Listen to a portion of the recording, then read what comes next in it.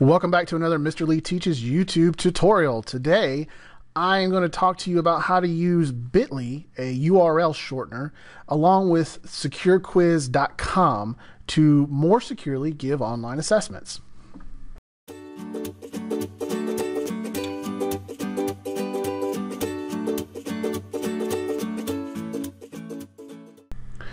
So, if you have used URL shorteners in the past, you may have used the goo.gl. I loved that one. It was very simple. There was an extension that I could just click and boom, I had my URL shortener. But that's going away.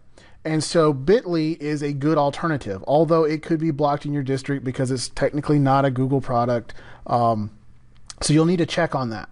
But let's just assume that Bitly is allowed through your district and you have a Google form that you want to use as a quiz. Now this is a parent contact information, but the same idea applies. So what you will need to do is to have the form finished, your quiz or whatever it may be, click the send button and then come over here and click on where it has the link. So you get the link to that form. And so all we got to do is make sure it's selected or even not selected and just press copy. And so we see now that it's been copied to our clipboard. And then we go over to our bit.ly.com and we paste in our link. And so we can see the link right here that we've done in the past. And I'm not logged in. This is just going off of the IP address of this machine. But here's our link right now. And here's our short code. What we need from the short code, those last 7 characters. So what we want to do now is go to our Chromebook. Now, on our Chromebook, our district has pushed out the securequiz.com app, and they pushed it out as a kiosk app. If you don't know what a kiosk app is or how to install one for your district, you will need to get your district Google dashboard administrator to do this, push it out as a kiosk app.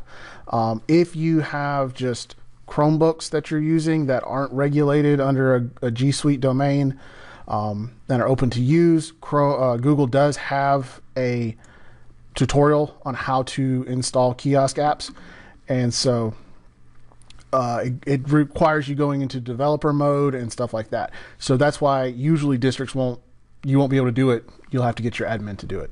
So anyway, we have our Bitly shortened, our URL shortened with Bitly, and what we'll do now is we'll go over to our Chromebook and I'll show you how it works on the Chrome.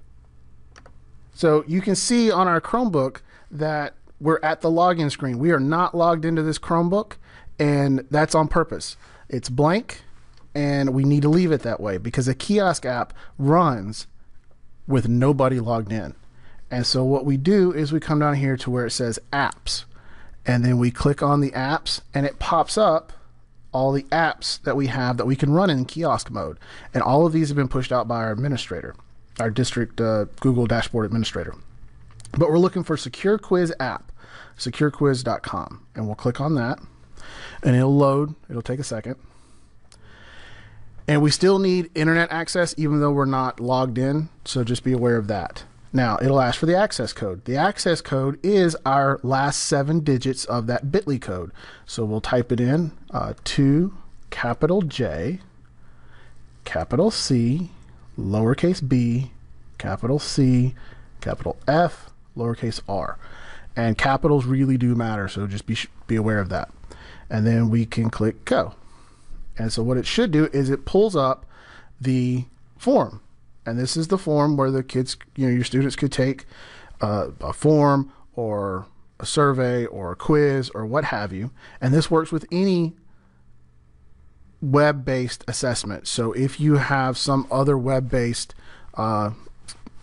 assessment for the students, you just need to shorten the URL code with Bitly and then use those last digits and it'll pull it up in here. Now, if there's a login screen or something like that, that may not work as well depending on how the website runs. So if the students need to log in to access it, that could present a problem. So test it first. But if it's just an online, they can access it type assessment, this will work absolutely fine. And you can see there is, I can't go forward I can't go. I can go back. I can't go backwards. I can go back home to the original screen, but there's no options in here to go anywhere. If I can go to Google, I can type in there. I can't do anything with that. So there's literally no way they can access anything else on the internet other than what they type in the code for.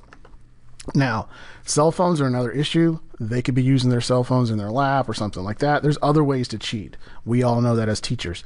But in order to do this, there's only one option for them to do, and that is to go where it takes them, which would be to our. So even though we have options like NetOps support where we can monitor Chromebooks or do some filtering that way, everything's not perfect. Even the best filtering system in the world, the students are going to find exceptions to it. They're going to find out how to get around the filter. They're going to find out how to do this because they're motivated to do that. And we all know that a motivated student can learn and teach themselves anything they want. So this is a good method for, I don't know that I would use it exclusively. I would work on some classroom management skills. I would work on some digital citizenship, and I would honestly try to do a lot more collaborative work with the students, project-based learning, that kind of thing, with technology in my classroom, because one, the students are going to learn better that way. But then also, I don't need that super tight reins control over my kids all the time. I want them to explore and learn and be free and feel comfortable in the environment. And so I would use this for major assessments, unit tests, chapter quizzes, things that are a little more high stakes than a typical formative assessment as I go through my class. But I hope that showing you securequiz.com has definitely helped, and I hope that it helps you with your classroom management skills. See you next time. As always, like this video if you liked it, and subscribe to my channel for more information on these useful tips like this, instructional strategies, and sometimes just me stumbling over my words. But thanks for watching, and we will catch you next time.